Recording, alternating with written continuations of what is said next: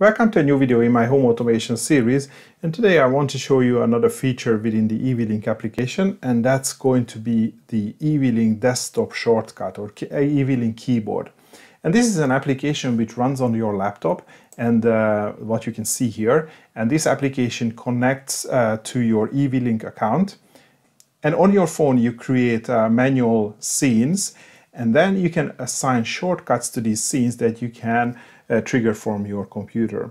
So let's say you have a couple of sonoff lights in your office or in your game room, and then whenever you want to set the lights, set them to, I don't know, game mode, or turn them on or turn them off, you can just easily create a shortcut here from the laptop, and that's going to trigger those scenes. So you don't have to take out your phone and unlock your screen and go to the eWeLink application to trigger something.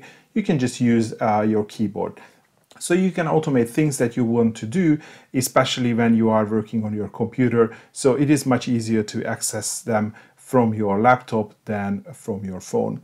There is one thing that I want to mention, that in order to use this functionality, you have to be an advanced eWeLink user. So you have to be in the paid eWeLink account.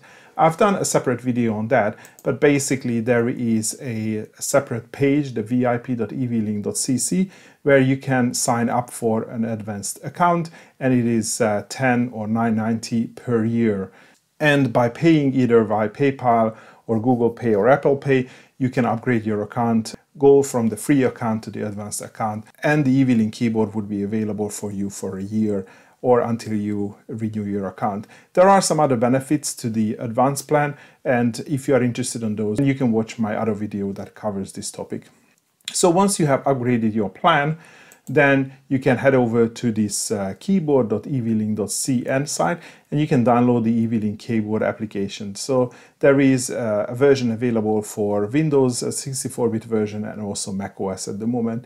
For Windows, it is a normal Windows executable, and then once you install the executable, then you have this application. Of course, here you will log in with the email address and the password that you also use to log into the eWeLink application on your phone. And this is where it is at the moment. Probably the only thing I can recommend you is you can configure this application to launch on startup, which is the default, but if you don't want that for some reason, you can untick this one. To carry on with the configuration, you need your phone and your eWeLink application. And by the way, once you install this eWeLink keyboard, then there is going to be a new device available within your account, which is going to be the, well, it says the name of your computer. So for me, it's desktop, well, this an ID. And then you can see the 6 different scenes that you can configure for this computer. So of course, if you have multiple computers, you can configure them to work independently or separately. But first, what we need a scene. So we head over to the scenes and we click on the plus button. The trigger is going to be tap to perform. And then now we can specify what we want. So what I want in my office is when I trigger this, I want the lights to go off, and I have a B1 light bulb, so I want that to turn off. And I also want another device, a smart scene, and this is the L2 light strip, so this is an LED strip, and I want that to come on, and that's going to give me an ambient light if I want to watch movies on my computer. So I'm going to save this, and I'm just going to call this movie mode, and I'm going to save that. So I have created a new scene or manual scene that if I trigger, it's going to turn off my light bulb and it's going to turn the LED strip back on. So now we head over to the home, and then we find this new eWeLink keyboard device, and here we can assign the new scene that we have created to slot number 1. So that's going to be the movie mode, and I save it. And then as soon as I do it, I don't need my phone anymore. And now we can head over to the computer. And now we can see that within the application, the movie night scene appeared in the first slot. And as you can see, we have 6 slots altogether. And now we can enter the shortcut.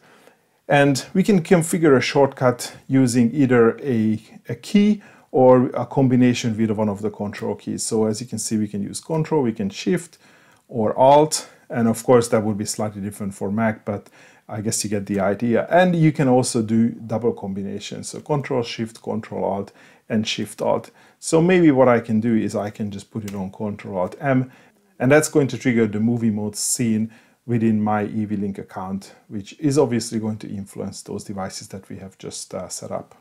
So now we can test it out. So as you can see, I'm sitting in front of my computer and the light is on, and actually the application is still running, but it's not running in the foreground.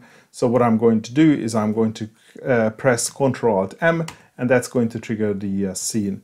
And now what you can see that the main light has gone off and the LED strip, which is right to me, came on, and it has given me an ambient light for me to watch movies with. And this is all about the new eWeLink keyboard function. If you are interested in this, I'm going to leave links to the VIP subscription page and also the download page for this application in the video description. But that will be all for today. Thanks for watching, and hopefully see you in the next video.